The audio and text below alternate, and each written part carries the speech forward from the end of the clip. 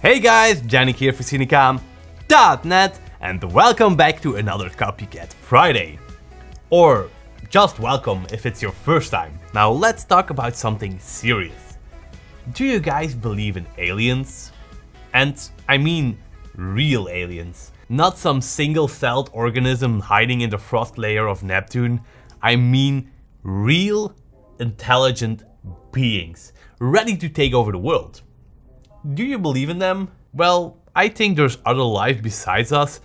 I find it hard to believe that we are the smartest beings in the universe. Anyways, let's get even smarter and let's create this super iconic alien abduction effect. We first got the idea from Drake, who had a similar effect in a video he posted recently. Then after some searching, we also found this super funny music video from DJ Shadow, where a man fights off an alien abduction, which eventually brought us to making this video.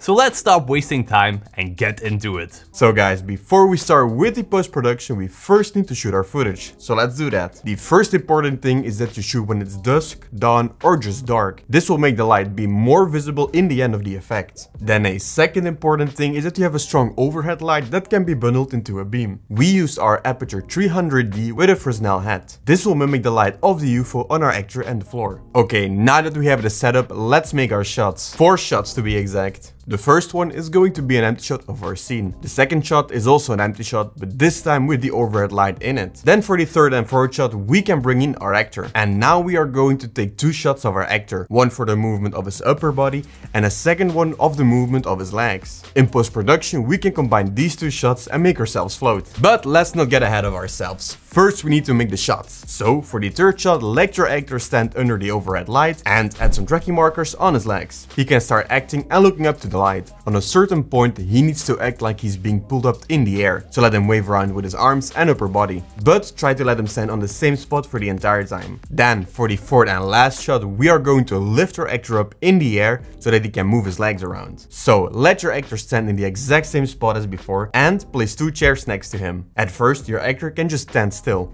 But then let your actor lift himself up using the chairs next to him. Do this slowly, recreating the effect of being pulled up by the alien beam. Once in the air, he can swing his legs around. But of course, don't overdo it. And that's it for our footage. Since we filmed at dawn, the light changes super fast. So we didn't want to lose time with moving a green screen around. This is why we'll be rotoscoping our actor out. And with the new Rotobrush in After Effects, this shouldn't give us any problems. No problem, no problem. Lorenzo, I'm stuck in a spaceship. And they want to cut me open to find out more about the human species? Well, I told them, I've got something better for you.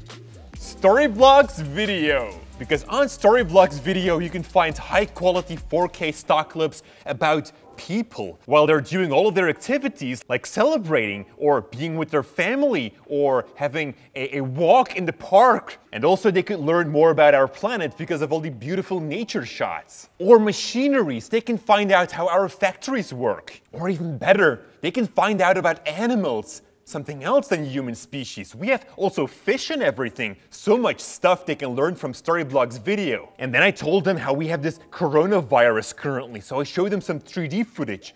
Unfortunately, they didn't believe me because it looked CGI. But then I said, well, you can't really see it with your naked eye, so that's why it's CGI. And then I showed them more like overlay effects, like mist and smoke. They didn't believe all of that because it was just fake. But I said, yeah, that's the whole part of it. You know, you can download these and you can put these on other videos to fake, to have something like muzzle flashes and all. And you know when I really blew their mind? When I showed them After Effects templates. They didn't believe me that you can just make a photo slideshow with 1 click or having your own logo appear. There are hundreds of thousands of video assets that you can download, unlimited. But then you might be thinking, Jordy, why are you running? Well, they didn't believe me. They thought it was super expensive and that they needed to exchange their spacecraft for a Storyblocks subscription. And I said, no, it's just one very small single price per year. That's it, no extra fees, no nothing. They just didn't believe me.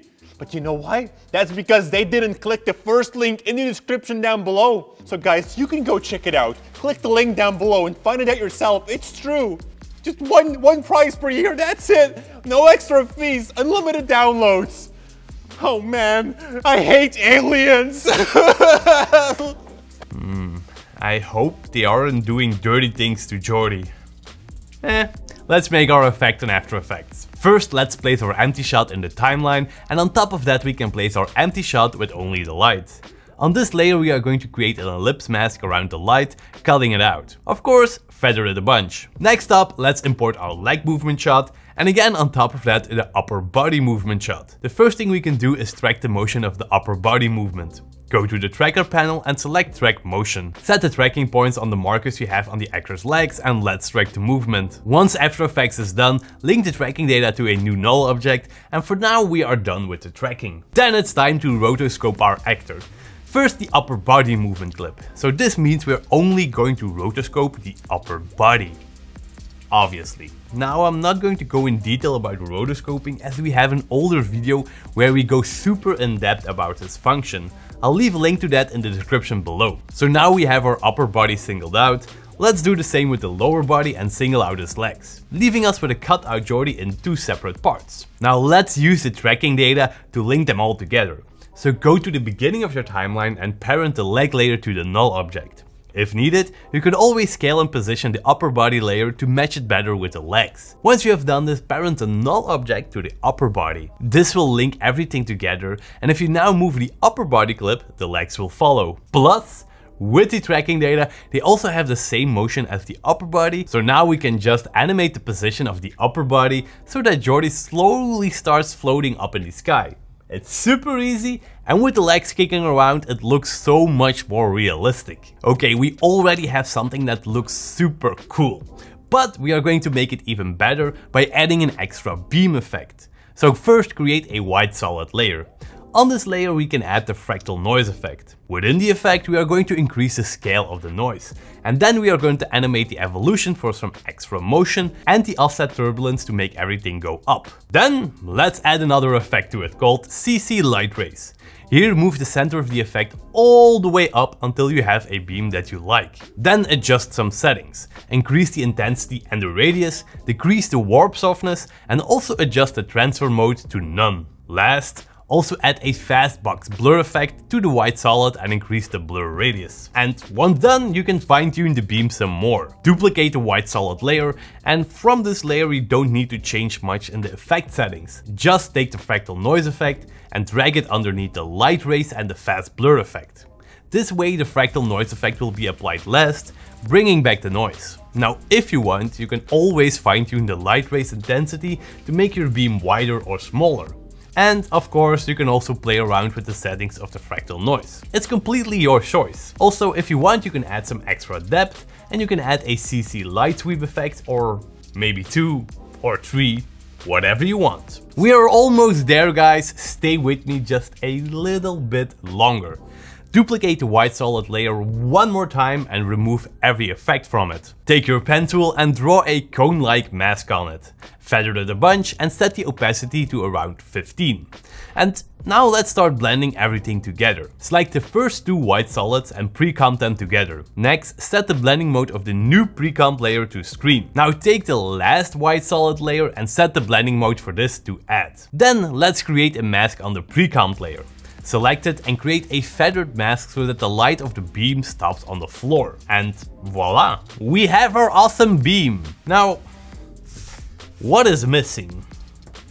Well, the shadow, of course. So let's add that small detail. Just take your upper body clip and duplicate it. Remove the position animation and pre-comp the duplicate layer. Place it just above your two empty clips and add a fill effect to it. Set the color to dark blue. Next, let's place the shadow on the correct place. First, flip it vertically, then smoosh the height and stretch the width of the clip. Position it at the feet of the actor, and lastly, add a fast box blur effect to the shadow and blur it a little. Now duplicate the shadow one more time and increase the blur for the duplicate. For the blending modes of the shadow, set the top one to multiply and the bottom one to soft light. Oh yeah, one final thing, animate the opacity, scale and blurriness for both shadows. The higher your actor is floating, the more blurry and the bigger the shadow becomes. And that's it. It's the end of the day and I'm going home. Oh, come on, not again. Oh. Guys, easy, guys, whoa, easy, come on. Guys, can't you come a little bit down with your UFO? This is really high. Time for Janek's Fun Fact Mountain! What was the first movie with aliens in it? No? It was a movie from 1902 called A Trip to the Moon. In this super old movie, a few gentlemen take a rocket and fly to the moon. And of course, here they encounter an alien, which can apparently do very weird tricks with its legs. Okay. But that was it for today, guys. Thank you so much for watching. Thank you Storyblocks video for the support. And like always, stay creative.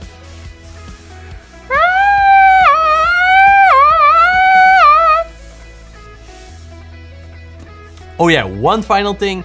Animate the opacity, scale and blurriness for the